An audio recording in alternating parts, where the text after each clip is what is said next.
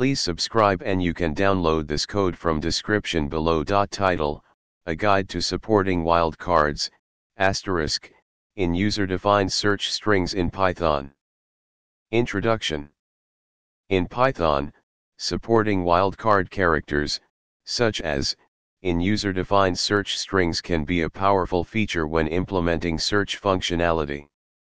This tutorial will guide you through the process of creating a flexible search function that allows users to use as a wildcard to match any sequence of characters. Step 1. Import the necessary modules. Step 2. Create a function for wildcard-supported search. Step 3. Use the function with user-defined search strings. Explanation.